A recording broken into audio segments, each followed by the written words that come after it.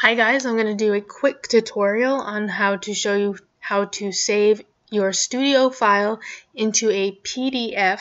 This way you can make an invitation and save it, bring it to say Walgreens or even Staples and have them printed off and save you a little money on buying invitations when you can customize them yourself. So the first thing you're going to need is a PDF. Adobe is really great and it's free, so you'd want to go ahead and download that and install that into your computer. Next you want to open Sil, and I've already started this. What I did is I just grabbed a quick Mickey Mouse background on Google and I went ahead and just typed some basic "you're invited to Justin's 5th birthday" just to show you. I don't need this, but I wanted to make sure I had something that was generic enough for everyone to understand. So what you're going to need to do first is change the size of your window.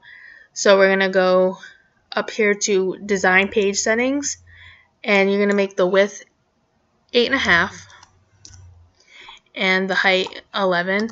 Now don't let that freak you out. When you go to print it, you can print it as small or as big as you need. That's just how you save it in a PDF.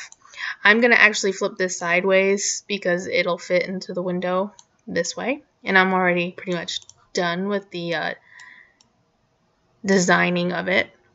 A couple things that you'll need to do before you save it is, one, you need to get rid of your grid lines if you have them open. So go to your grid settings window and unclick show grid so that they disappear. Don't worry about the ones back here, just the ones on the white page.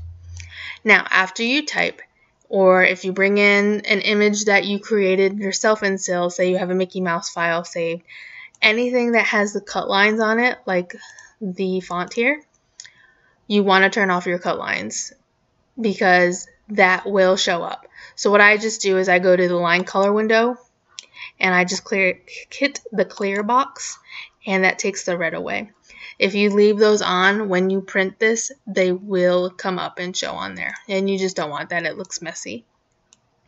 So now that we're all done and we're ready to save it, you go to File, Print, and you want to go to PDF Creator and hit Print.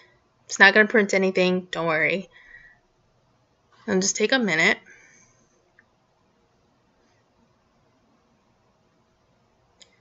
Almost done.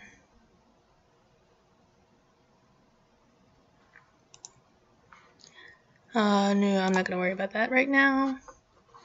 And then you can rename it Justin's birthday, invitation, whatever you need to name it. And then just hit save. And I'm just going to save it on my desktop really quick so that I can open it and show you guys what it looks like when it's done.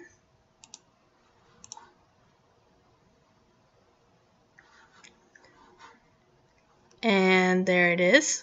And you can see that the lettering doesn't have the red around it. There's no grid marks. It's perfect. So what you would do after this is you could install it on your USB and you could take it down to the store yourself. Or I like to actually email them to Staples and then have Staples print anything that I need, banners, invitations, big cardstock, whatever. And then I just go down there and pick it up. Super easy. I hope that helps. If you have any questions, leave a comment below. Thanks for watching.